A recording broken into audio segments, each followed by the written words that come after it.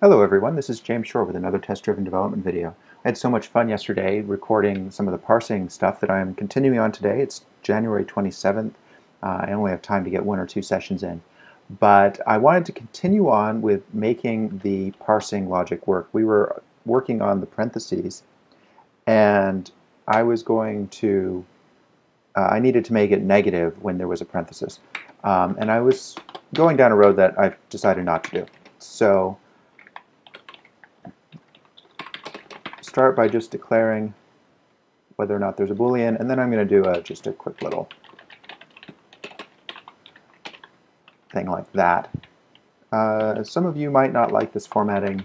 I'm not sure if I like it, but it's okay. All in all, actually, this parsing code is anything but pretty, but it's very specific to our situation here. What I want to do is I want to allow the user to write to type in a number without errors popping up or error bars or anything like that while they're starting to type the number. So if they type an open parenthesis, I don't want it to say error, I just want it to treat it as a 0 and so forth, while still catching errors that are legitimate errors, like starting with a closed parenthesis or something like that. But generally fairly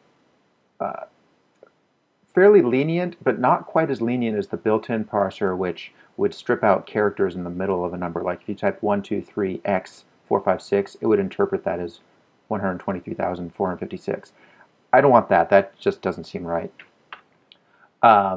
So there we go. We've got that working.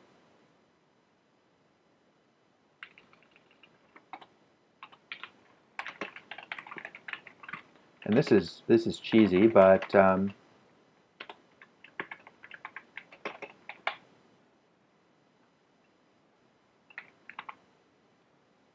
it will work.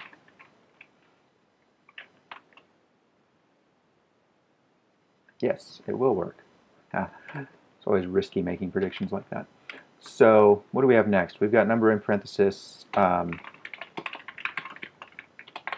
parenthesis, and number.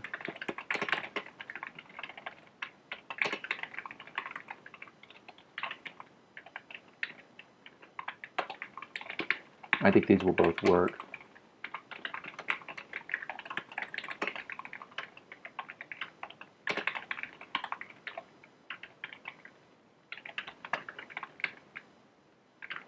As is. Yep, okay. Let's give that a shot. So, nothing is fine. Numbers are fine. Commas are fine. Minus signs are fine. Parentheses are fine. But, oh, that's interesting. I didn't expect that to work. Oh, no, it's not working. I just wasn't seeing the errors come up. Yeah. Close parenthesis only is fine, but don't put a number after it. You can put a number inside of it, but you know what? I don't think I want just a closed parenthesis to be okay. So I'm going to make a note of that because we're not dealing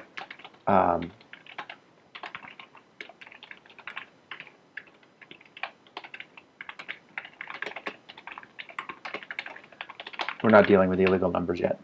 Okay, so we're parsing a negative number. I believe we are parsing minus $.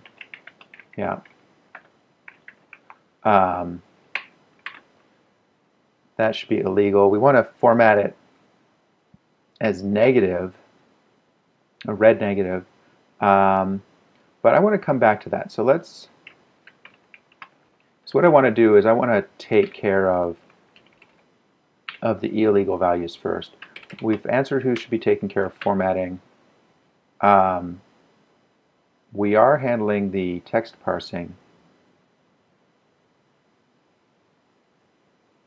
and application frame. Let's see.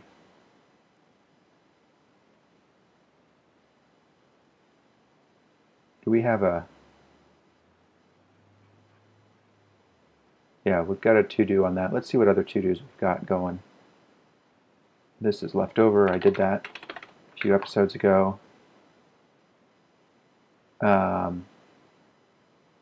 That's still coming up.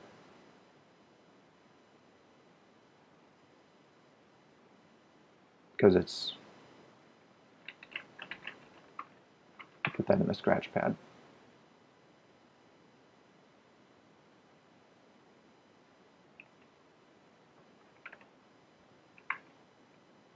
So an application frame.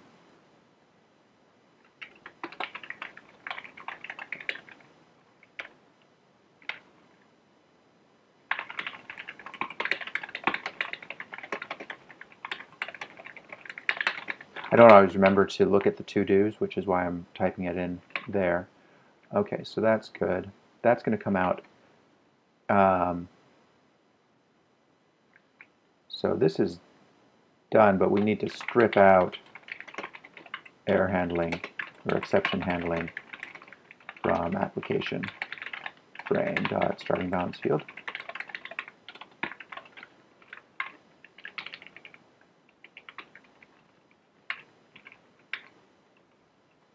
All right.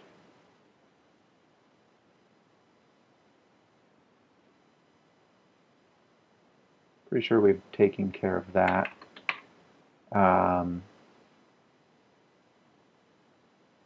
This is bigger, swingy stuff. This is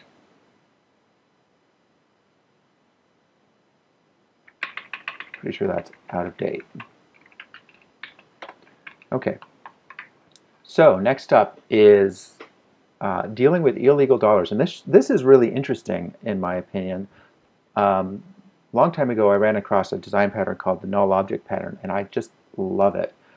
This is the idea that when it's possible for a domain object to have an invalid value, rather than using a null reference, like this kind of null, rather than using that to signify that it's invalid, use an actual object.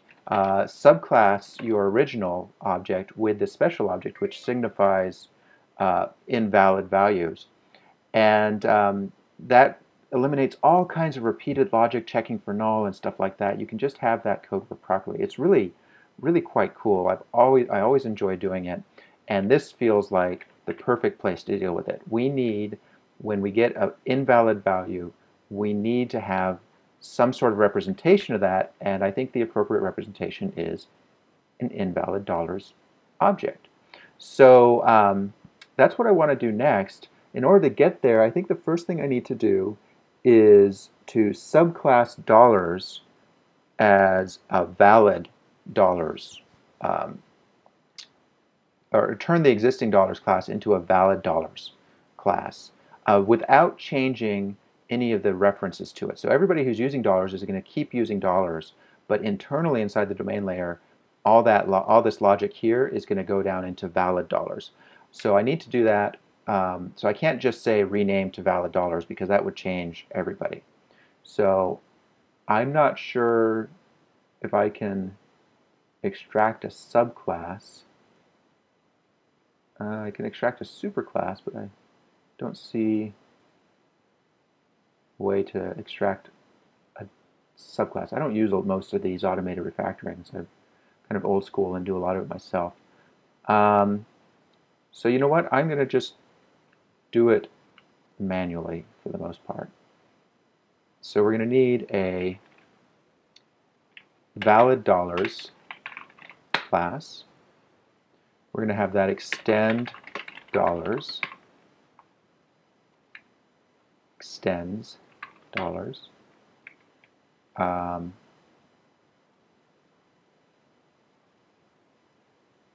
We wanted to have a private constructor, not a private constructor, but a not a public constructor.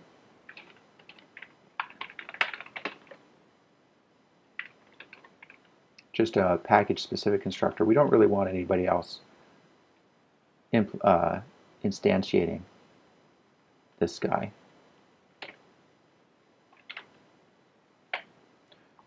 and then all the constructors that we have here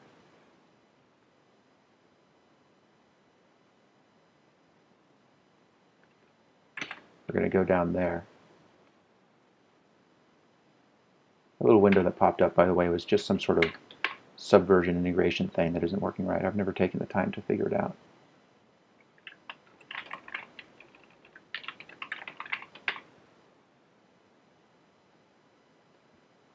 Okay.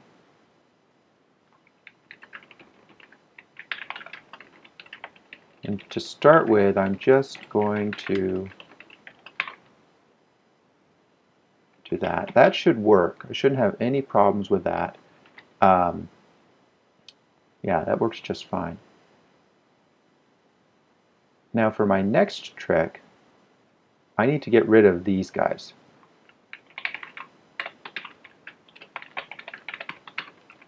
And will that do it? No, because of the funky definition of protected in Java. And that's not going to work either. Is it? Huh. There we go. Looks like nobody's using this one that takes an integer. Yeah, so that broke ValidDollars too.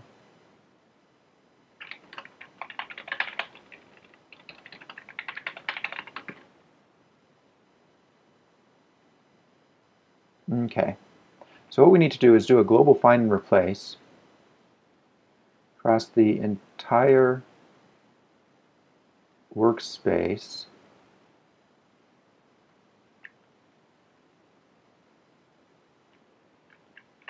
Anything that starts with dollars, we need to change to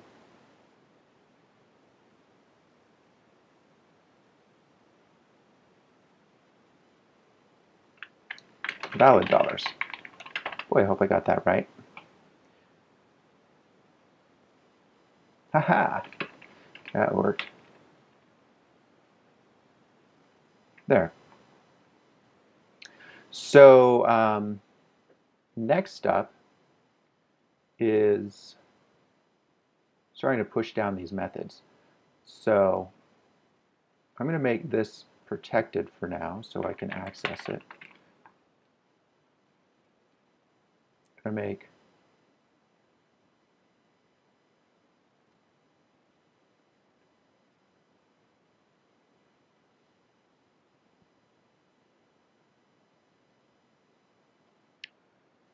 this, I don't think I want to leave where it's at.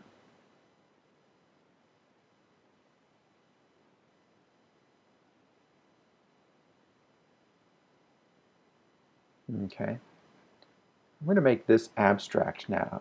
No, I can't make it abstract while it's still constructible. Yeah, I should be able to just push this down. See how that works. Does that still work? No. Why not? Oh, because I can't just push it down like that. I have to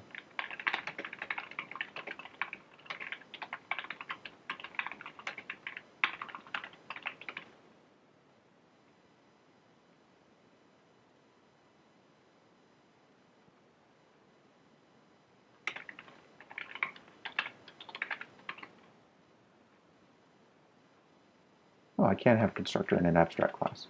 All right. There we go. Now I'm going to want to push down minus.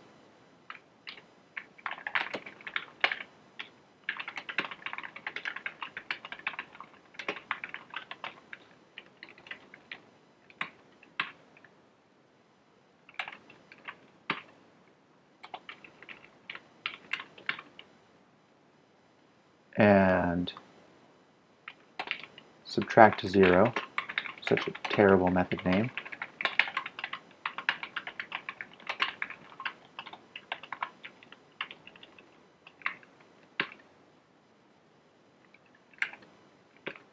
Make sure that still works. And we'll keep on going with the next episode. So thanks everybody for watching. That's it for this time. I'll catch you next time.